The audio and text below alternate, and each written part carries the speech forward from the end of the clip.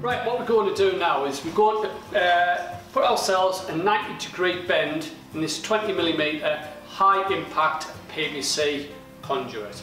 So the first thing what we've got to do is decide whereabouts we're going to put our 90-degree bend and then put a mark. For today's example, I'm just going to put the mark approximately halfway. We've then got to use our 20mm bending spring. So we take our bending spring, take a mark, ensuring the middle of the bending spring goes in line with our mark. What we then do is hold our cable, enter the bending spring, and once the cable gets down to the bottom, we know that that bending spring is exactly halfway in our mark. So then what we've got to do, warm our conduit up. Okay, if you're out on site and you're doing lots of this, you might have a hot air hand dryer. Alternatively, if you haven't got a hot air hand dryer, you've got to warm it up yourself. So you've got two methods. One is with a cloth, if you've got soft hands. The other is with your hands. So what you do, just warm up your conduit through friction. Once the conduit's warm, start your bend.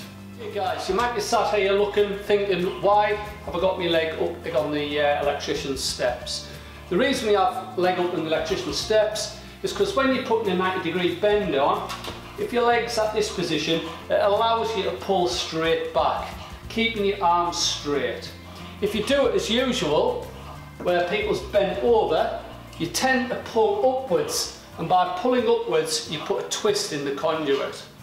So that's why I recommend the use of a step to keep your arms at a 90 degree, allowing you to pull straight back. So I'm going to re-warm my conduit up. Once it's warm,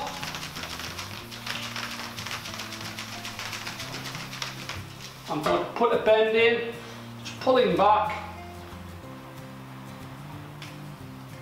As you can see, you pull back, creating a 90-degree bend. What you've got to make sure is you pull beyond 90 degrees, because once you let go, it will spring back. So again, keep pressure on. What you're looking for is to make sure it's nice and smooth around the outside and also around the inside. If you have to make any fine adjustments, do so with the spring in. Do not remove your spring. If you remove your spring, the conduit will just collapse in on itself. So that is you produced a 90-degree bend. Once you think you've got it approximately 90 degrees, remove your bending spring, and then you've got to check it on a known right angle. For this, I recommend a door frame.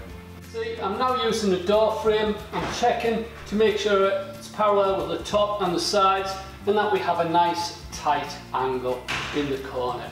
So that one there is nice and square.